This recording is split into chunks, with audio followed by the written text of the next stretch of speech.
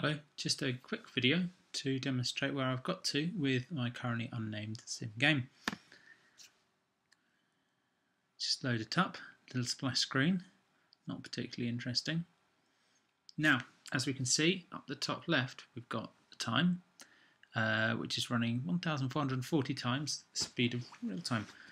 So if I just pop down a farm there, excuse the graphics, maybe a little house over here, maybe another house here, and I'll put a shop over there.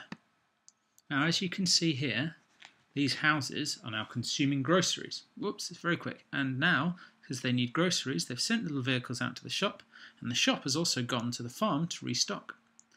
And now, as we see, they'll count down. One of them appears to be broken, which is comforting.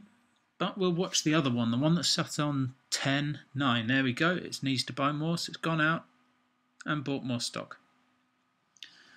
Yeah, well, there we have it. Quick demo. Bye-bye. I don't know how to quit.